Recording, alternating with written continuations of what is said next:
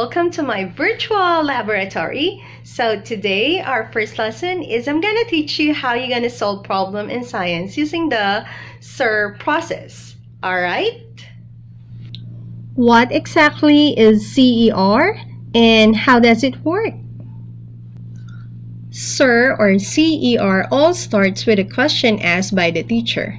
This question is based on a phenomena or lab experience. The student's explanation or answer, as you may have guessed, will consist of three parts: a claim, the evidence, and the student's reasoning. A claim is a statement that answers the question. It will usually only be one sentence in length. The claim does not include any explanation, reasoning, or evidence, so it should not include any transition words such as because. Next is the evidence. The evidence is the data or the data used to support the claim. It can be either quantitative or qualitative, depending on the question and or lab.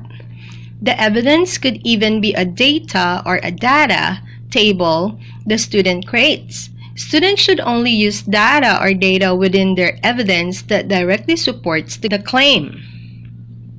The last one is the reasoning. The reasoning is the explanation of why and how the evidence supports the claim. It should include an explanation of the underlying science concept that produced the evidence or data. Here is an example of a CER checklist.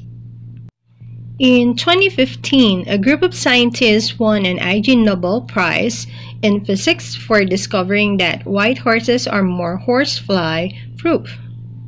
Example, research question: what is the effect of horse color on horsefly attraction? For the claim, horseflies are less attracted to white horses than dark horses.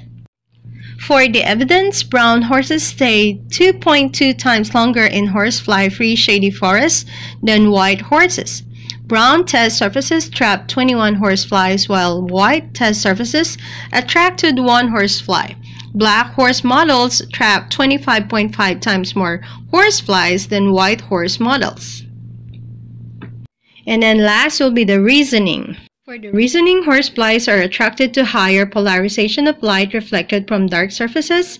Since white animals reflect light with lower polarization, fewer horseflies are attracted to white horses.